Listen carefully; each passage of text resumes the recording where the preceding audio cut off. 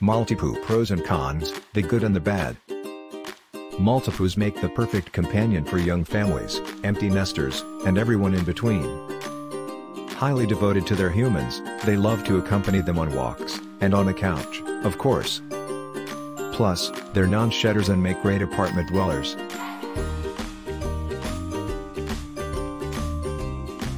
Maltipoos won't grow to be more than 14 inches tall, putting them in the small dog category. They can range anywhere from 5 to 20 pounds. The soft coat is typically a medium to long length that's wavy or curly. Thanks to their diverse parent breeds, a Maltipoo can be just about any color, but they're most commonly white and cream. As a designer breed, it can be tough to predict their appearance for certain. They can be bicolor or tricolor or even have a marbled coat. There is no such thing as a hypoallergenic dog, as all produce allergy-inducing dander and saliva.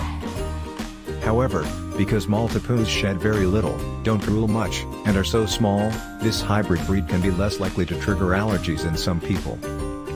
The Maltipoo temperament is hard to beat. They are lovers, through and through, gentle, affectionate, fun-loving, and happy.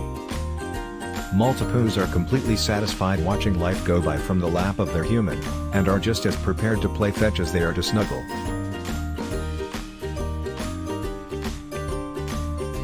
The Maltipoo knows they're a member of the family and should be treated as such. They need to be indoors with their humans, and they may even designate a spot on the couch as their own. As they're not huge fans of being outdoors, there's no need for a big backyard to please this pup. They actually thrive in apartments and smaller spaces. That said, they still need daily exercise to burn out their sometimes high energy. Maltipoos can also be noisy and will alert their family if they see or hear something out of the ordinary.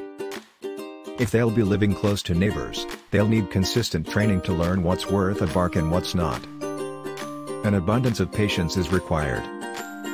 Maltipoos may be intelligent, but they are also sensitive. Aggressive tactics will cause them to shut down, as with any dog. Positive reinforcement, plenty of treats, and play will speed up the training process and make it enjoyable for the pooch and the trainer. Having such gentle personalities, Maltipoos get along well with almost anyone, animal or human. They do fine in multi-dog or cat households whether or not they've been raised alongside their pet companions. Maltipoos can be wonderful family dogs and are excellent with children but might need some guidance to know which toy is theirs to play with and which is off limits.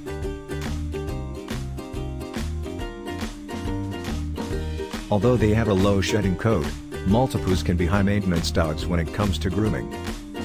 Their medium-long woolly coat will require daily brushing to keep clean and healthy. If not brushed enough, they can develop painful matting or sores on their skin. They'll need a bath once a month and clippings every few, except for the area around their face and eyes, which will need monthly trims. Smaller dog breeds typically spend more time indoors than out, meaning their nails won't have the chance to file down naturally. Examine and trim your pup's nails every month to ensure they stay healthy. Expect to brush your Maltipoo's teeth at least a couple of times a week, as well.